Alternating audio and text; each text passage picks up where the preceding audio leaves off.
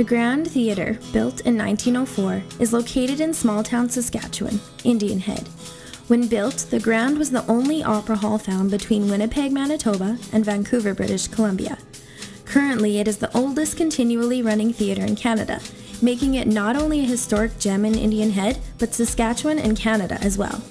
With the opera era dying out, in 1938, the hall was transformed into a movie theatre, originally showing silent movies. But soon after, the new sound projection equipment was installed. The Grand Theatre, previously named the Gary and Nighthawk Theatre, has been a staple in Indian Head for the last 76 years. In 2013, the residents of Indian Head worked together to fundraise the money to purchase the theatre through a local campaign titled Make It Real, and were able to reopen community-owned in March 2014.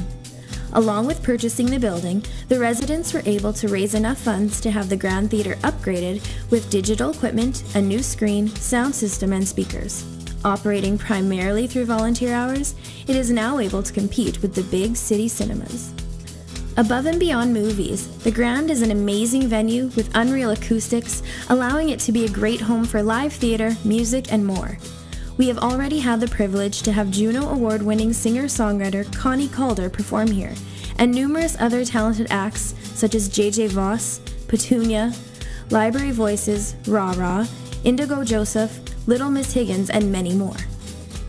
Now serving as a lounge and bar area during the musical acts, behind the screen is the original opera stage and fly tower waiting to be returned to its working glory.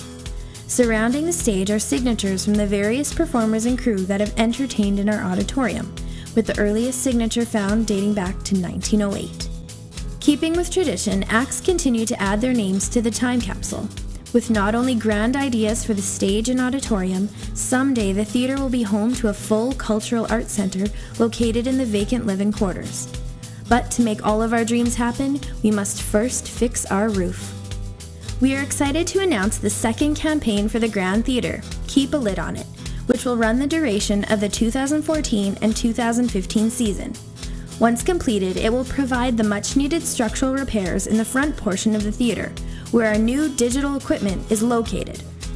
Our first tier, which is titled Raise the Roof, will run from August 15th to November 12th, 2014, and will run in conjunction with the fundraising concerts Connie Calder, Little Miss Higgins, and one of our annual benefit shows, Raise the Dead. If successful, this campaign will ensure the future of the Grand Theatre, not only preserving a building, but some of the dearest memories to our eldest residents, and will allow future generations to continue its history in their lives.